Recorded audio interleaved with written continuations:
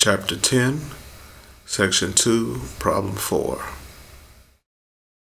The owner of a small mail order catalog wants to charge a shipping fee of 19% of the subtotal, unless the subtotal is 200 or over, in which case the owner wants the shipping to be free.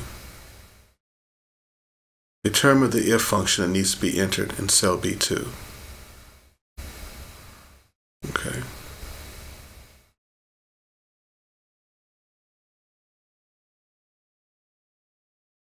So what I did here is kind of like a number line, and here you have 200.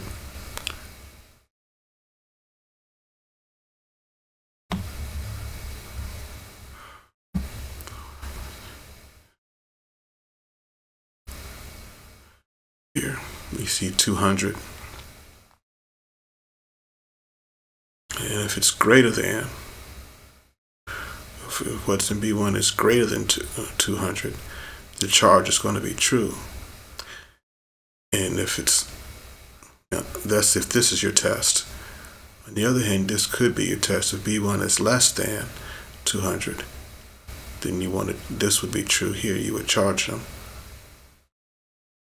Okay.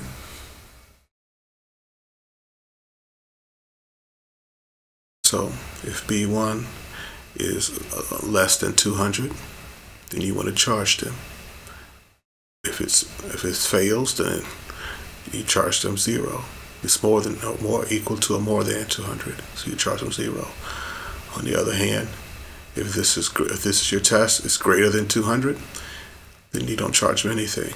Or if this fails, then you charge them. So either one of these logically is correct, but then you have to look to see what choice you'll be given, and you choose the correct one.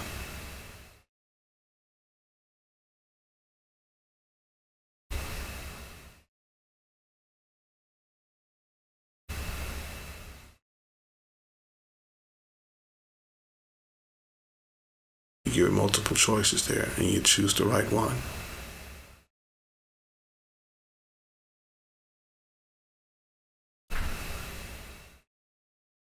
Okay, and that's all there is to that problem there.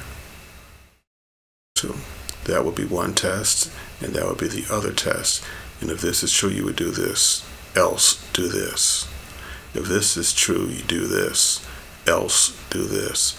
So you have two statements that would do the same thing, but only one of them would be the right choice when you're given choices.